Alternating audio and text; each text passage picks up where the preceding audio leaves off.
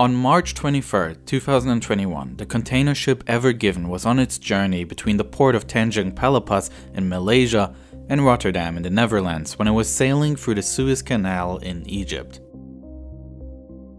According to the shipping company, the vessel was hit by a strong sandstorm with wind speeds up to 74 km an hour, causing it to no longer be steerable. At 7:40 AM local time, the ship rammed into the side wall of the canal. About half an hour later, the first Egyptian tugboats and firefighting ships arrived, but freeing the ship will prove to be a difficult undertaking. The first images began to circulate on the internet and show that the ship has dug itself into the side wall, and satellite images reveal how the ship is completely blocking passage through the canal.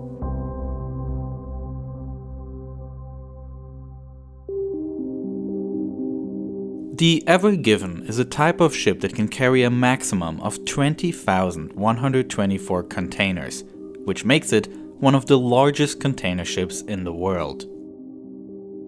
To make the size clearer, here is a person for comparison. Here is the Titanic. And here is the Empire State Building in New York, laid on its side. Early attempts to free the ship with tugboats alone did not lead to success, and excavators began trying to free the ship. The profile of the Suez Canal is angled on the sides, which means it only has its full depth in the middle. A fleet of tugboats trying to free the Ever Given. President Biden says the U.S. is ready to assist. Dutch firm Smith Salvage and Nippon Salvage from Japan have been brought in to rescue the Ever Given.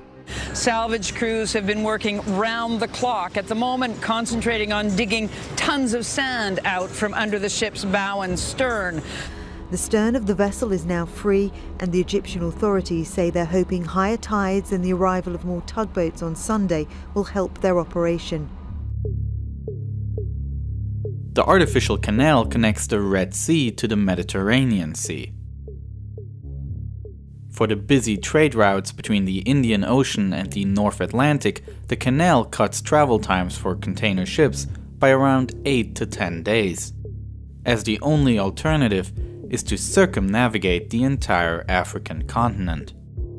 The canal is an important source of revenue for Egypt.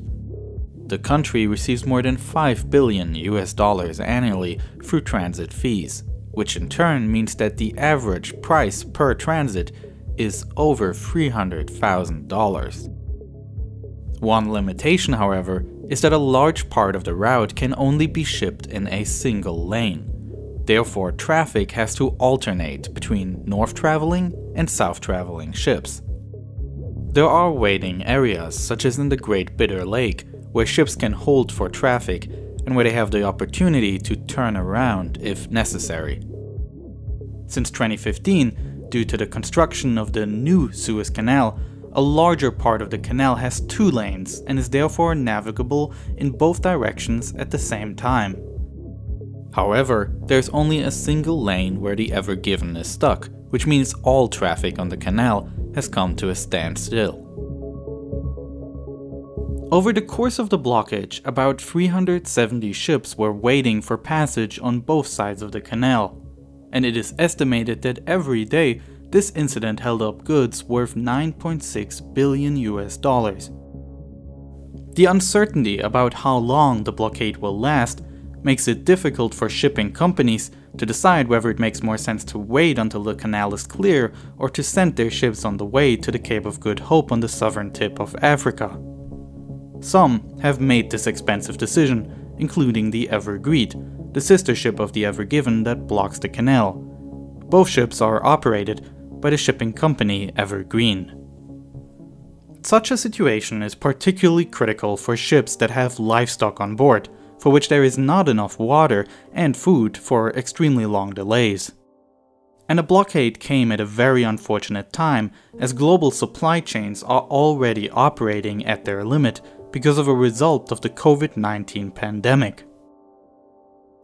In many countries, the ratio of imports and exports has changed recently. Lockdowns and decreased economic activity lead to lower production and fewer exports in many places, especially in Europe and North America. By contrast, imports from Asia are still needed, for example from China, where production was able to start up again much sooner. This leads to an imbalance and a shortage of containers, because they leave Asia but do not come back at the same speed.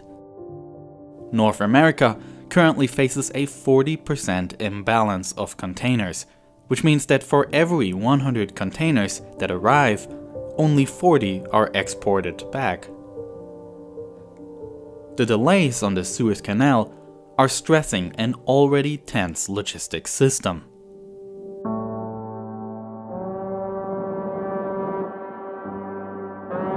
Heralded by a fanfare of horns, the Ever Given is afloat at last. On March 29, at about 3 p.m. local time, roughly 150 hours since the ship got stuck, authorities were able to free the vessel. They took advantage of high spring tides around full moon and used 14 tugboats to dislodge the Ever Given. The ship was then towed to the Great Bitter Lake for inspection, and traffic along the Suez Canal continued at 7 p.m. local time. Even though the blockade is resolved, it is expected that the large wave of container ships arriving at ports in Europe and Asia in quick succession will overwhelm the handling capacity of even the biggest ports. So the delay is expected to cause a ripple effect that will add stress to port facilities and even inland infrastructure. A maritime accident with global implications. Shipping analysts are already predicting disruption and price hikes. Europe likely hit first, with possible shortages of household products. So if you're at the shops and what you want isn't there, or costs a bit more, remember that ship. It might seem as if this blockage doesn't affect us, because it's happening in indirect ways. But it does, and not just some of us, but pretty much all of us. About 12% of the world trade volume passes through the Suez Canal, and a complete blockage of it, even just for a few days, affects an astounding amount of goods and resources, and causes severe economic effects, both due to direct damages, as well as due to the uncertainty that it creates.